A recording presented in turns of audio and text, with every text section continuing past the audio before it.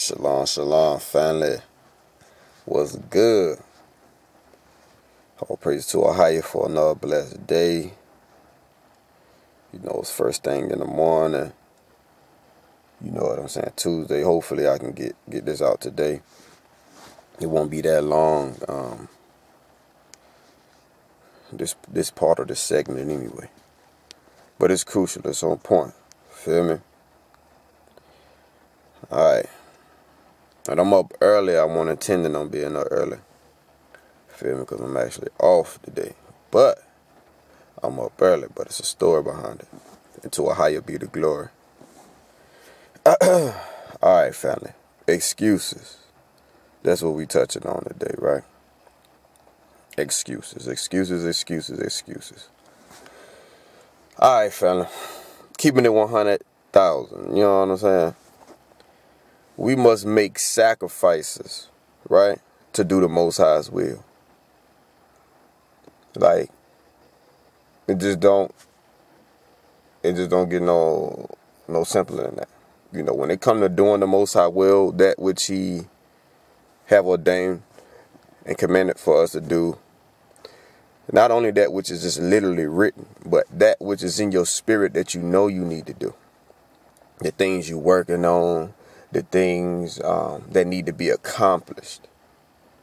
If it's your will, if it's the will of the Most High and it's your purpose, you must do it. It ain't gonna be no excuses whatsoever when the Lord return. It ain't gonna be no, I was working 24/7, ain't had no time. It ain't gonna be none of that. Or I was busy with the children, I had to do this and that. It ain't gonna be no excuses. Feel me? And what I'm doing right now, I know I'm supposed to be doing this. You know what I'm saying? And as the Most High put it on my spirit to do it. You know, I can't make it no strict, fixed thing. You know what I'm saying? Or whatever the case be. But it's just as the Most High put the spirit on me to do this, I'm going to do it. It ain't got to be no super spectacular way. It's just about the word. It's about the truth. It's about getting it out there, right? All right, but like I said, family, we must make sacrifices to do the Most High will, right? Which could mean waking up earlier, getting less sleep. And for me, I know I need that. But I'm up early today. And it ain't like I got myself up. I got up in pain. You know what I'm saying? To a higher be the glory, though, right? We might have to make or take long trips, you know what I'm saying, to do the Most High will. We might have to do that inconvenient thing, you know, to fellowship, to build, to get that nourishment we need, or just to get together to do the work, whatever the case be. It's that time. There's no excuses. It's just how we're going to go about getting it done. That's it. Most High be with us, man. Which He is. And when I'm saying that, I mean Father be with us and help our conscience. You know. So also we might have to take a pay cut. You know what I'm saying? You know, we might have opportunity for other work, but we might be making a certain amount of money, and then we don't want to sacrifice and make, you know, take another job that we can make less and have more time. Whatever it take, yo, to get the Most High will done. Because this world is temporal and temporary. We got to do the Most High will. We must fulfill His will. It's not going to fulfill itself. We have to do it. All right? And our work is cut out for us, right? You know, you might have to take your children with you. Feel me? I seen that work one time, man. You know, people bringing their children in. It was a little special little thing they did at work, but I'm thinking like, yo, mothers bring their children here to work. I'm thinking like, how can I do that? Like, yo, I be focusing in the zone. Like, I don't need no distractions. You know what I'm saying? But I said, yo, mothers might have to like really bring their children. If you got most I put on the spirit to hit the street, you like, no, I'm watching the children today. Then you have to, you know, get them ready and take them out there with you. It might not be a convenient thing. I'm just saying, I'm just putting it out there. Not saying, you know, putting on no one to try to force no one to do anything. I'm just saying, this is the mentality we need to have, that go-getter mentality. Like, I don't care what's going on. I'm doing the Most High will. You know? Got up in pain, feeling all type of ways this morning. And I wanted, that sleep that I know I needed. I stayed up later because I knew I was going to get that sleep. Lo and behold, I don't know nothing.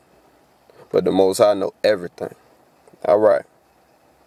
So family, we can't give in to convenience. It's not always convenient or easy to do the Father will. It's not going to always be convenient. Everything ain't going to always line up. If it do just line up perfectly, great.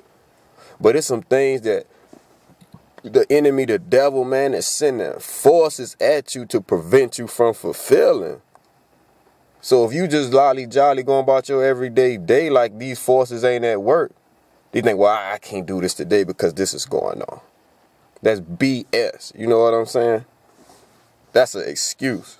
And excuses is BS. Like, excuses do piss me off and they bother me.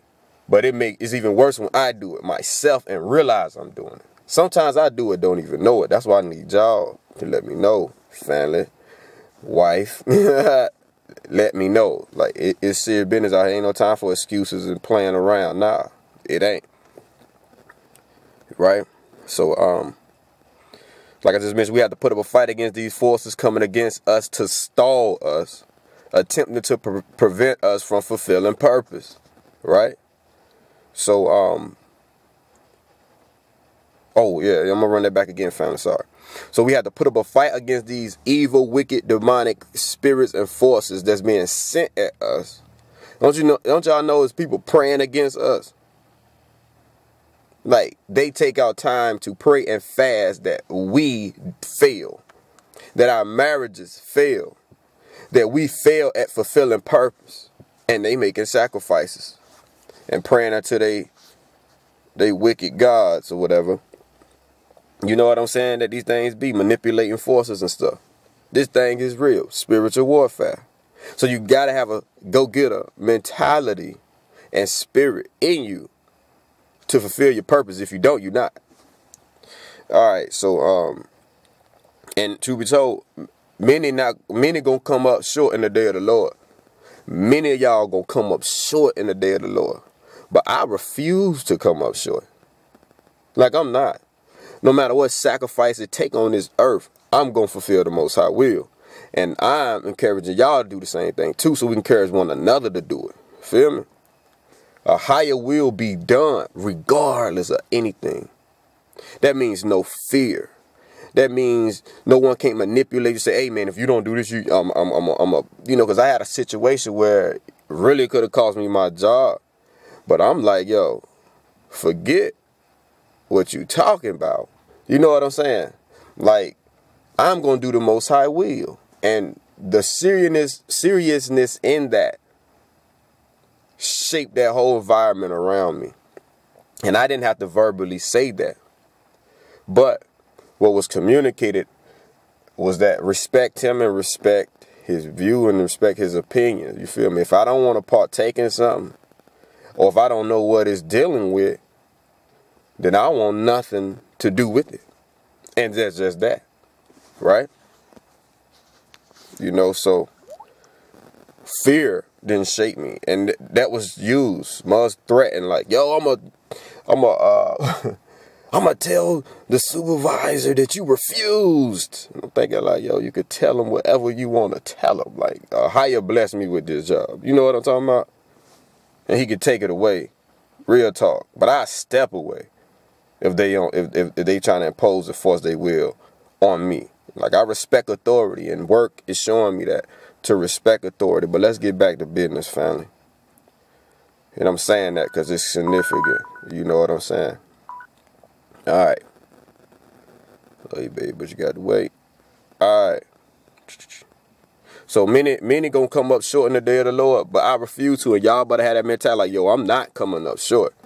I'm not gonna be sitting here on my butt talking about some why I can't do this or why I can't do that. Forget that. I'm going in. I'm going hard.